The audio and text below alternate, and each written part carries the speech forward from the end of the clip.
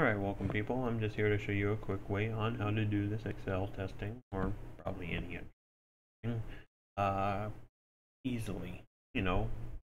Well, easier. I had some people ask me recently, how did I do it?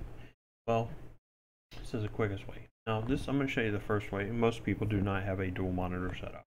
I have a desktop computer. I do not have a laptop. My desktop has two monitors, one smaller, one bigger. There's an 18-inch and a 24-inch.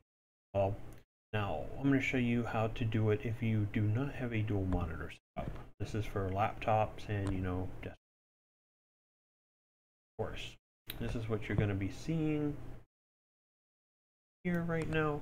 You're going to be seeing just this main page here. Now what you're going to want to do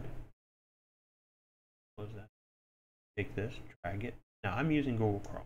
You may be using the Windows Explorer. You may be using whatever that new Windows 10 version of Windows Explorer is called. You may be using Firefox. But either way, you can do the same thing. Just drag it to a tab. Now we're going to have, this is chapter 1. Okay? It's going to be chapter 1. What you want to do is open up the text part, the basic principles. Okay, so now you got this. What you do is you go and you find a question. Which of the following which of the following requires insurers to disclose when an applicant's consumer credit history is being investigated?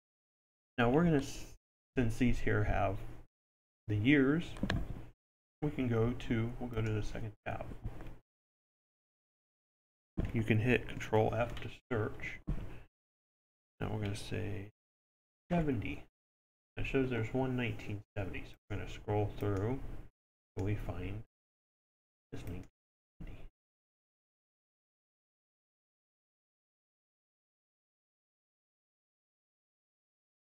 Probably the end. Okay, so see 1970 Fair Credit Reporting Act. In an attempt to protect individuals' right to privacy, the federal government passed the Report Act. The authority requires fair and accurate consumers, including blah. Used. Okay, so now, well, we got all the other years too. 59, 99, 5. Here we can look at the other ones. You can go through all these here and check out whichever. Then you go back, you found the answer, and you click it. Oh, of course, answer it. However, I'm not going to show you the answer. You'll have to figure that one out yourself. Anyways, now if you do have a dual monitor setup, my screen is going to look.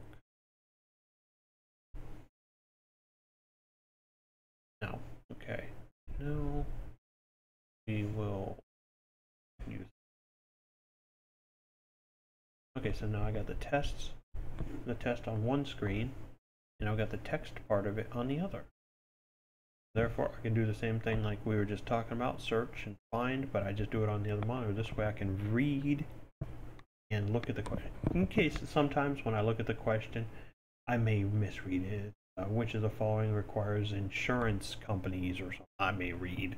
Well, this one says insurers. Let me reread that. So you got them both open right there. I do it. So, if you found this video helpful, and good luck on your tests.